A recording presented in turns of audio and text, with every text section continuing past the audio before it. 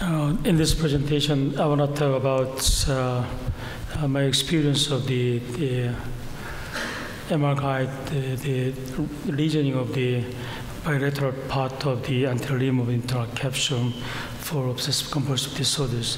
I already finished the phase 1 feasibility test, and we recruit long-term results, and I want to show the one-year follow-up result of these patients.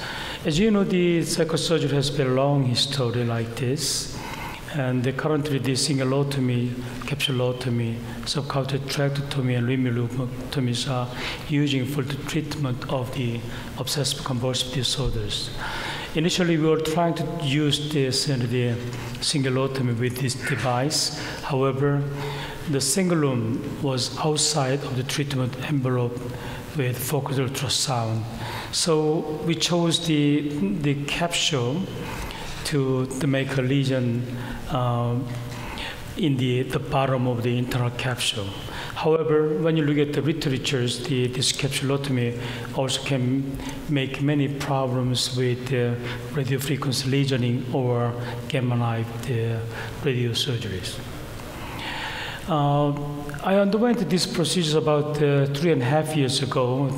This was my first patient, immediate after the sonications, and the patient returned to school 6 months after the treatments, and recently the patient graduated university and found a job in our society. This is our initial result for the 6 months follow-up. Among 11 patients, the 4 patients met the criteria of the responder.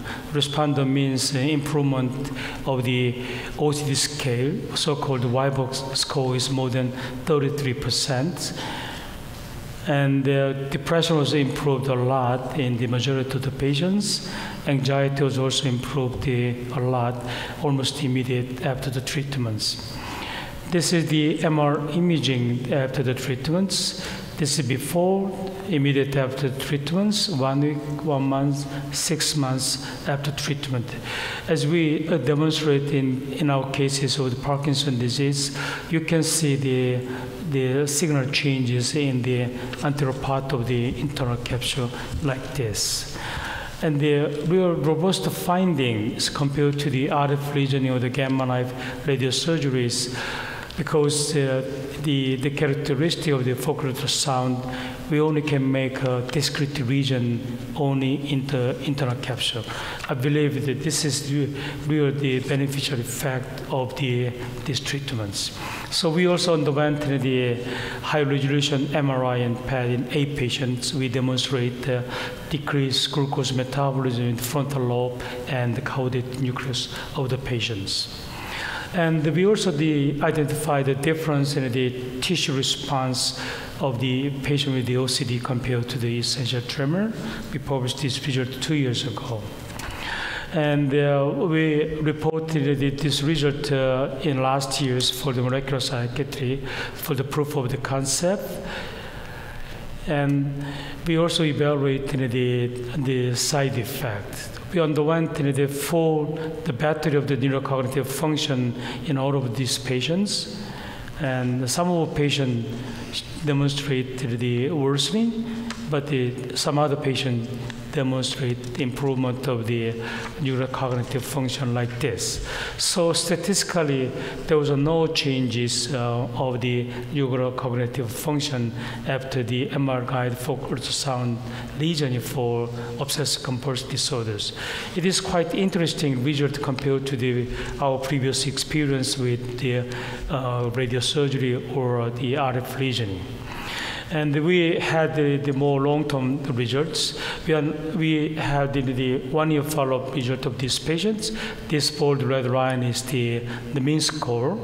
And as you see, there was a gradual further improvement at the 1 year's follow-up. This finding was pretty similar with the result of our experience of the deep brain stimulation.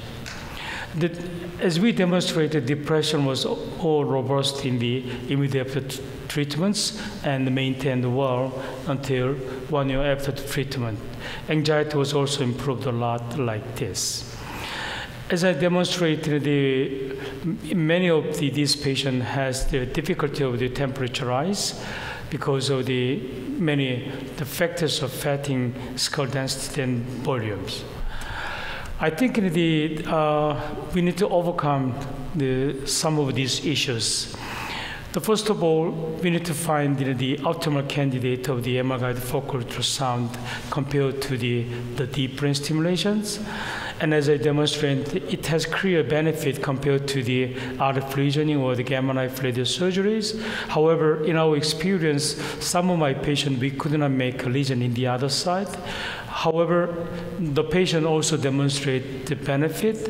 So we also need to compare the effect of the unilateral lesioning compared to the bilateral lesioning. And also, we only evaluate the MR imagings and the PET, but we need to find a more objective measurement method to evaluate the effect of these treatments. Thank you.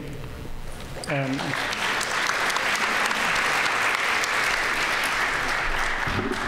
questions, please.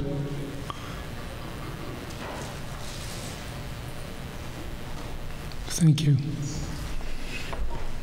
Oh, wait. One question. More of a comment, very humbly presented and excellent work, which is exactly what needs to be done for the return to lesioning for psychosurgery. This is a landmark work. I have one question about the target. DBS, as you know, is suggesting perhaps that the target is more ventral and medial.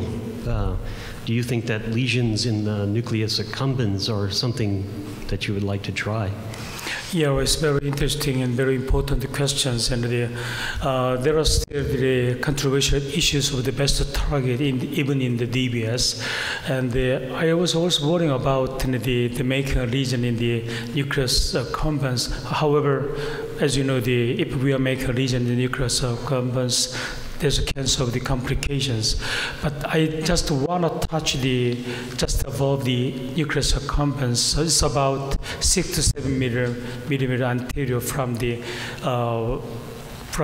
anterior commissure. So I did, but in my next plan is if we have the good result of this one, some days later we want to go further down to touch the nucleus accumbens.